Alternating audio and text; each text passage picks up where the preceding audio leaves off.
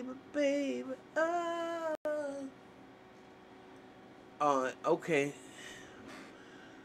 And next we have up here. Good morning, good afternoon, good evening, family. I told you I'm gonna put a few videos out for y'all today, especially y'all who are struggling with addiction and know how much time you had to do, or if you just got out of jail for addiction. This is the trap you have fallen into when it comes to our government, our businesses, who we do business with, who are running our country. Let's talk about that. But this is the executive director of San Jose's Police Officer Association has been fired following her arrest for allegedly importing drugs from overseas and distributing them throughout the country. Now, what y'all say? Y'all think this country need? You say you want a revolution? Well, this. Oh Lord, 64-year-old Joanne Segovia was charged with attempting to import illegal synthetic opioid drugs from overseas, specifically a form of fentanyl. You heard me? Investigators say she used her personal and office computers to order the drugs and agreed to distribute them elsewhere in the United States. This is what we got to deal with. The San Jose Police Association said that they had no knowledge of what their 20-year employee was doing. The POA has reportedly completed the first phase of its internal investigation into federal drug charges against Segovia and has terminated her employee. Now, you notice that everybody got that same answer? Way up here in Wisconsin, our police association guy got caught forging names, signing other city officials' names to documents and checks and stuff like that. And guess what?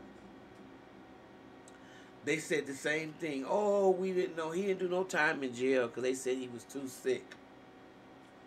See, this is the game they play. This is the game they play. What do they have in common? White men. White men created this madness. I mean, let's just keep it 100. As a result, the president said, we have terminated her employment. The POA, which is the police association, would not elaborate on what findings in that investigation led to the firing.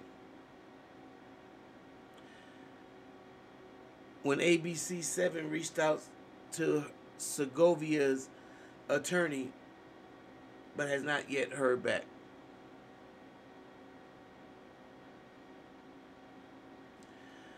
Drug smuggling allegations against police union exec hurts trust. You think? And that's what the former police auditor says. Listen, those of us who have lived this long enough, we already know. And if we don't, it's because we don't want to know. We don't want to see. What's that line, that scripture? They say I see, yet they remain blind. She's the head of the police association, the police union. Funny, this stuff happens all over the country. All over these United Snakes. If it's one thing that we are united in,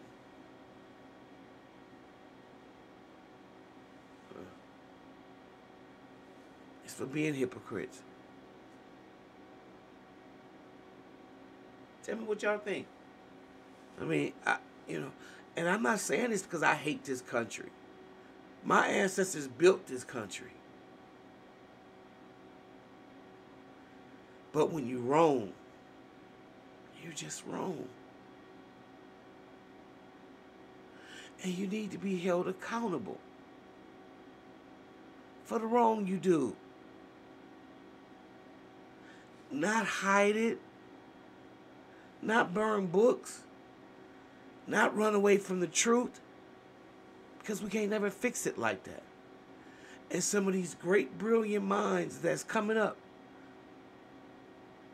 black and white, once they exposed to the truth, they have the propensity, the courage, and maybe just the wherewithal to solve this nightmare that we call America. What y'all think? All right. If you like what you hear, please subscribe. Please share the channel.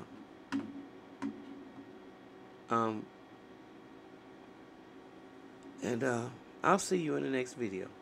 How about that?